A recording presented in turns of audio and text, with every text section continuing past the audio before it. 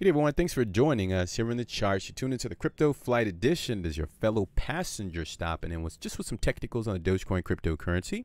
It appears that Dogecoin is getting a little boring out there, and someone may need to know, like, what is going on? Is it going to move anytime soon? We're going to get to the details about that. And if you're just stopping in, welcome. Consider hitting the subscribe button if you find any valuable information in the content. Loyal subscribers, welcome back. The YouTube algorithm is responding well to your engagement. Appropriate thumbs and comments. Thank you for supporting the channel. If you hear any birds in the background, enjoy that or just ignore it. All right, so what we're going to do is see where we are with the exponential moving average, the 50-day. These are the daily candles. So let's go and, let's just dive right into the charts here, shall we? All right, so today's February the 2nd, 2021, and the current price of Dogecoin is going to be 5 cents. It's up approximately 0.5% for the day. Okay. All right, let's just pull up our lines here. So that's it, really simple. So on the last video we left out, we were just saying two levels. Of course, the overhead target is still the same, the 5.5 cent level. But the lower targets that we left you wonderful folks out with was the 4.7 cent level, which is right here. And also the EMA, let's go ahead and reveal that. Okay, so it hasn't moved much. It's still near the, what is this? The 4.1 cent level, so it's just still hanging out below the price. I'd like to see it just kind of move up, right? So remember the boring, the sideways consolidation that we spoke of? I think that's where we are. It's obviously that's where we are right now, because it's just been kind of stuck within this little small range here. If I could just kind of put a box, something like this. So for the past, like, let's see, 1, 2, let's gonna count them out here. All right, guys, 1, 2, 3, 4, 5 days. It's just been kind of stuck between, what is this?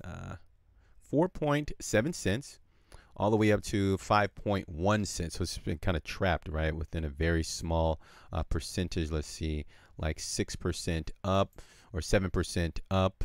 And of course, to the downside, we'll go ahead and measure that. I'm not sure if this is useful information, guys, but like within a 7% range, okay? So I know a lot are asking, okay, so when is Dogecoin going to make a move? I'm actually not sure, but the one thing that I did leave you guys out with is Dogecoin is trying to find financial support. So the financial support is either just trying to catch up with the price as this exponential 50 moving average. For those of you just joining us, we've been following this. I'm using tradingview.com because I know someone like, dude, what are you talking about? It's a 50 exponential moving average. It's an authentic, organic, whichever one you want to use. It's a non-manipulative moving average, because on some of the moving averages they're like manipulated by some of the guys on the platform there. But yeah, it's a regular exponential moving average 50-day on the daily chart here. If you're going to actually pull up your charts on tradingview.com is what I'm using. Okay, so I'm just waiting, right, to see if Dogecoin is gonna find financial support. It's at this point that there's really not much to talk about other than the 4.7 cent level. I do realize that we were expecting to see it, I guess, get a test down here, 4.1 cents. That didn't happen. That's fine.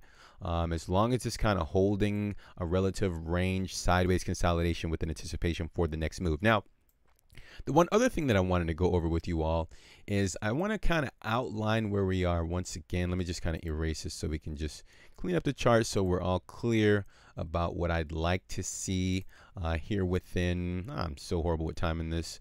Let's just call it the next 60 days, okay? So I want to outline this range here. Let's see.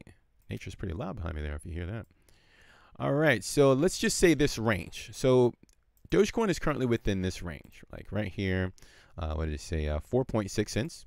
And all the way up to this range here, this level rather, 7.8 cents. Now I'm pointing this out because what we're looking for, I really want this to make sense here. Let me see if I can just do this also. Stick with me here, guys. Nothing's ever rehearsed. Never, ever rehearsed, okay?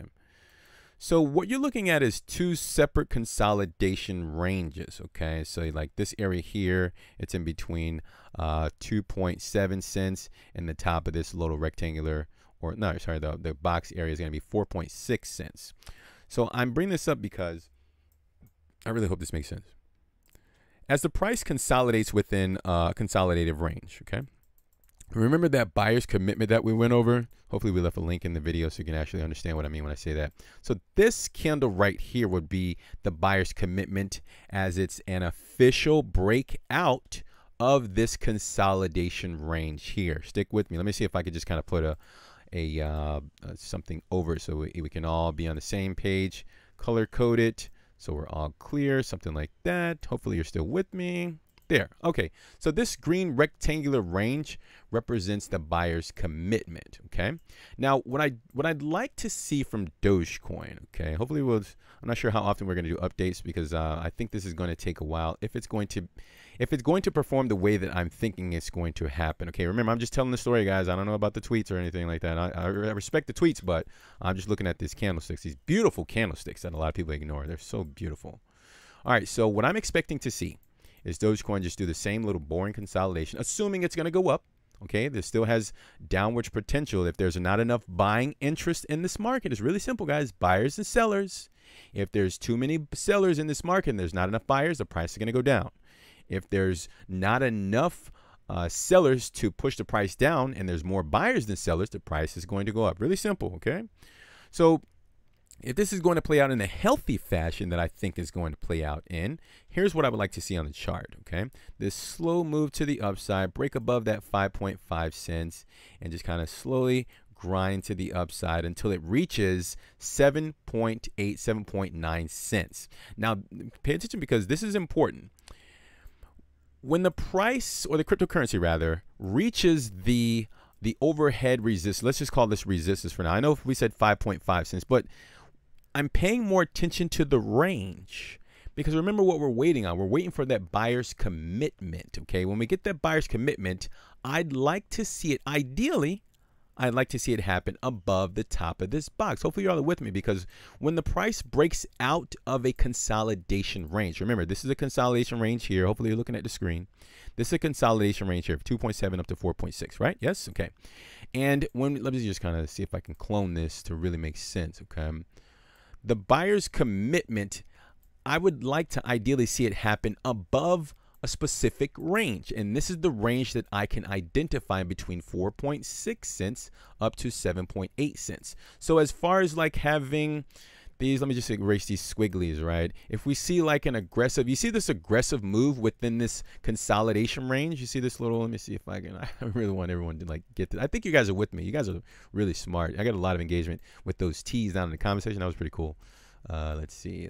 So you see this candle here, you see how you have that aggressive move within a consolidation range. You typically have to give it all back. You see how the price action just kind of not necessarily crumbled, right? But it is, you can't consider it crumble. You see how it went up and you had to just kind of, all the profits, you gave everything back. But this is good. The slow methodic move to the downside, we explain that a lot on the channel. The slow methodic move is just an indication that the buyers are buying the asset as it goes down, as opposed to those nasty moves to the downside. That means they're just unloading on the market. But when you see the slow methodic moving to the upside, or essentially, I mean, the same thing, right? If it's going to the downside or the upside, the same thing is happening, right? There's an organic, or wait, did I say that right? Organic, not organic, there's no T in there. Organic move to the upside. Once it gets to the top of the range that I've speculatively identified, that's when we would like to see that aggressive candle, that buyer's commitment, aka buyer's commitment candle, to come into the market after it has reached 7.8 cents. Hopefully this made sense. Let me know down in the comment section if this actually made sense. So in closing here, what I'm waiting to see is the buyers step into the market, right? Now, it doesn't have to necessarily happen that way because remember, we have that moving average coming up to the price. And as illustrated back here, let's just erase everything. I want everyone to see everything. So hopefully that illustration made sense in terms of the range that we're potentially within now and the slow methodic move to the upside and no aggressive movements until it gets to the top of the potential resistance line. And then we wait for that aggressive buyer commitment to come in the market. Hopefully that made sense. But if you notice here, the closer it gets to the exponential moving average, the buyer's commitment literally just steps in, right? Like it just blasts off to the upside, assuming that the buyer's commitment is going to be in good intentions, right? Yeah, that's basically what we're waiting on, you guys. I feel like this is a pretty confusing video, but I just want to give you one more example and then we'll close it out here. Thank you for your time. So this area here, I just want to use it as an example, as kind of a piggyback of what we've already gone over just overhead there. So notice the slow methodic, right? It kind of found a range, right? Slow methodic moving to the downside. For those of you listening, and we're talking about a range between, it's just below a penny, so it's like 7 cents, not even 7 cents, guys. It's below a penny. It's so difficult to say these numbers. And just overhead, it's like 1 penny. Okay. So notice how the price just kind of finds this range and it's kind of slowly going down, right? And then it kind of finds the bottom of this level, right? And then that buyer's commitment just kind of steps in and it just, you know, obliterates the resistance level, and it just kind of finds a new paradigm, new range to consolidate and everything. So that's what we're waiting on. If it happens at the lower level, let's see, let's just kind of do this really quickly. We'll go back up. You guys said I can spend as much time as I can, so let's go back up here really quickly. Thank you for your time. I know it's a long video. Okay, so let's do this. So I know what I just originally said. Let's just outline this one more time. Right, I want this to make sense, guys. It's a beautiful story. It's price action. It's really simple to understand if you you know, have a little bit of an understanding, right? So let's just say that the price, the cryptocurrency, is just kind of falling within this range here. See here, and it's continuing to go down, right? Beautiful, slow, methodic price activity, and then it actually finds support at this exponential moving average, right?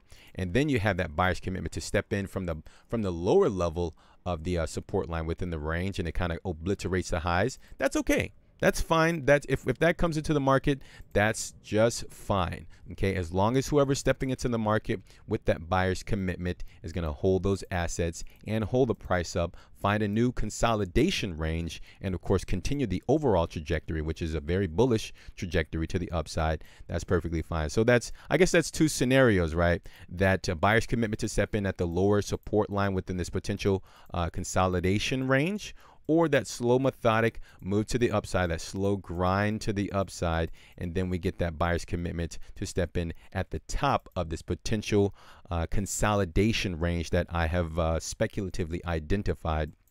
I really hope this made sense because I was kind of all over the place with this. Let me know down in the comment section if this made sense to you all. We're going to cut it out here. So essentially what we're waiting on is that buyer's commitment that has not stepped in. Let the markets get boring.